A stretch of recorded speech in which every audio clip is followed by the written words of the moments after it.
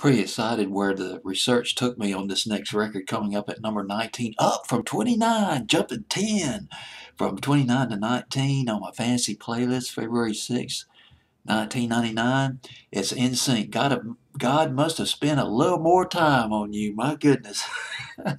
Had some time on his hands. Got to use it constructively.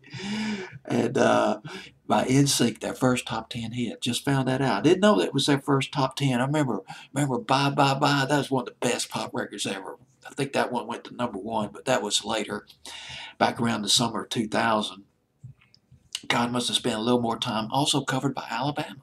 Big hit for Alabama on the country charts by NSYNC, though.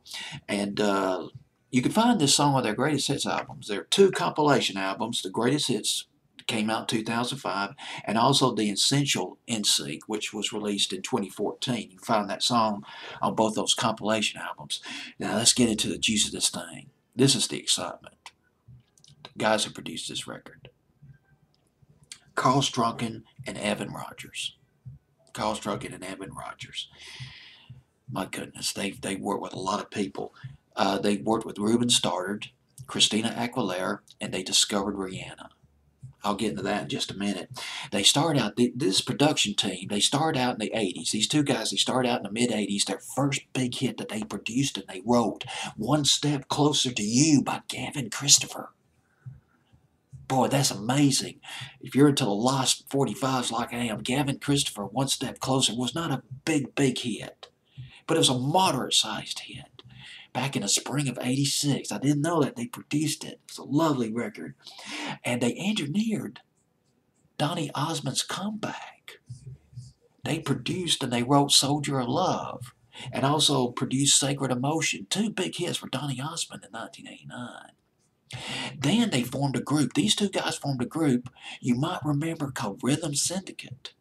And they had the song Passion, and that was in the spring of '91, summer of '91, and then they came out with Donna after that. And they were with this group for a couple of years, and they went back to production again. Debbie Gibson, they produced some stuff by Boy Song, and they also worked with Brand New Heavies, and they produced this record by NSYNC. God must have spent a little more time on you. At number 19 on my fantasy playlist of February 6, 1999, produced by the dynamite team of Carl Strunken and Evan Rogers. Oh, God, I forgot Rihanna. I said I was going to mention something about Rihanna. Evan Rogers, was vacationing in Barbados. This is about the early 2000s. He was vacationing in Barbados to visit his family when he spotted Rihanna performing.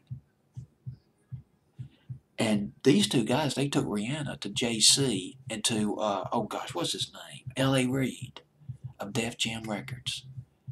And Rihanna, they signed her after she auditioned. They signed her right there. And they co-wrote and they produced Rihanna's first hit, Pondo Replay, back in 2005. Okay, that's Rihanna. Let's get back to NSYNC at number 19 on my fantasy playlist, February 6, 1999.